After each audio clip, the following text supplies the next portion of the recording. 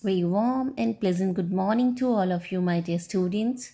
In today's tutorial, we are going to discuss about states of matter. As you know, that's all matter around us exists in all the three states. These states are solid, liquid, and gas. Did you notice sometimes the same matter can exist in three different states? For example, water. Water exists in all the three states. In the form of ice, it exists in solid state. And in the form of water, liquid water, it exists in a liquid state.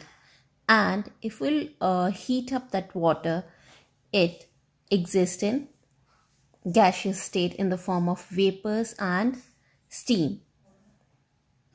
It means matter exists in all the three states, and some matters like water exist in all the three states.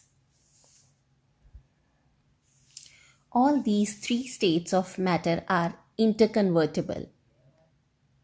Means that water changes to, by changing the temperature of the water, it changes to steam or a gas, and by cooling that gas and by the condensation of that water vapors, it again converted into a water vapors, and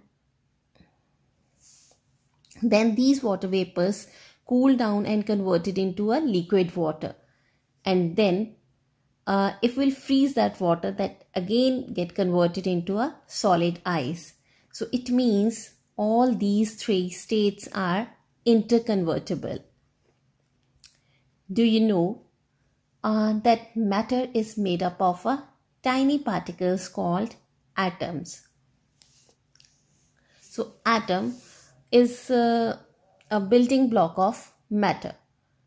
No, all the matters are made up of a tiny particle that is known as atom, and these tiny particles, sometimes we are naked, we can see that tiny particles with naked eyes, but sometimes we are not even able to see these particles with the naked eye.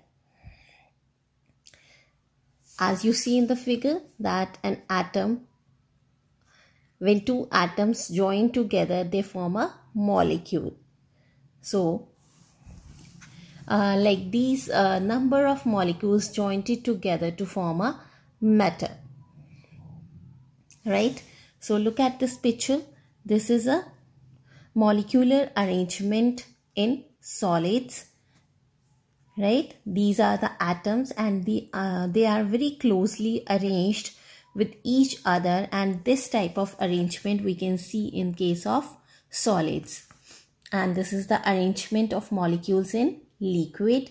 So in case of liquids, the atoms or the molecules of liquid is loosely arranged, and in case of the gases, these molecules are very far away from each other, and there is a no intermolecular interaction is there, and this is the reason gases are freely flow.